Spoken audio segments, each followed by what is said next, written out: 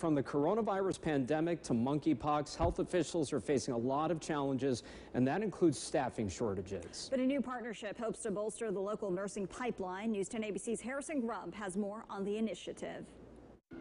Albany Med and Russell Sage College teaming up to combat the nursing shortage. The nursing shortages are really acute now. There's a short-term problem that's serious, but there's really a long-term problem that's serious.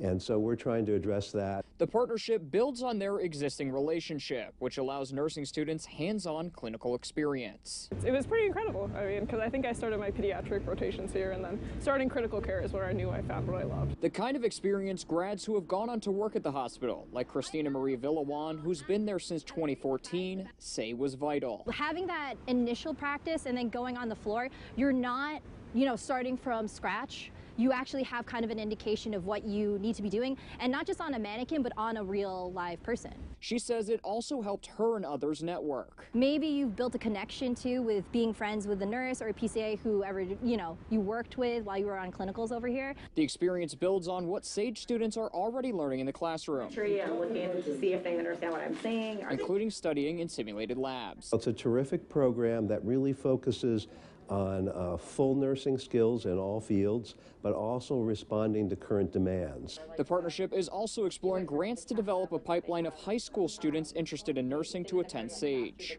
Albany Med employees can also get a discount to receive graduate nursing programs at the college. I had been interested since undergrad in pursuing advanced practice, and I'm currently starting in the program, so I'm excited to continue working at Albany Med and go back to Sage, which both are considered like my home to me. As shortages continue to impact hospitals nationwide, the healthcare system says they've been able to recruit more than 150 college grad nurses in the first half of this year.